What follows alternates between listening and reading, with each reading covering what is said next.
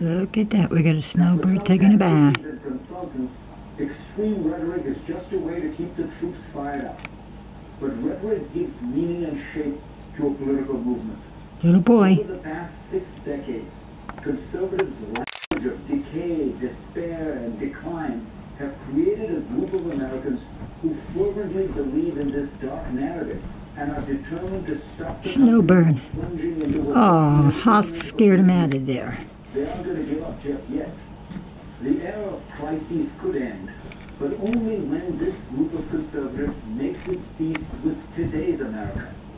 They are misty-eyed in their devotion to a distant republic of myth and memory, and yet they are passionate in their dislike of the messy, multiracial, capitalist, and welfare state democracy that America actually has been for half a century, a fifth of this country's history.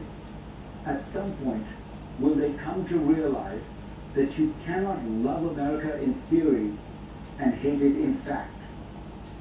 For more on this, go to cnn.com/Fareed. You can read my Washington Post column this week. Oh, is there any more there?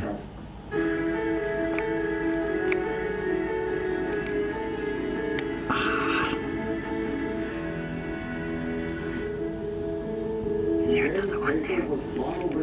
Oh, the thing is in there. Oh no. All the hospital.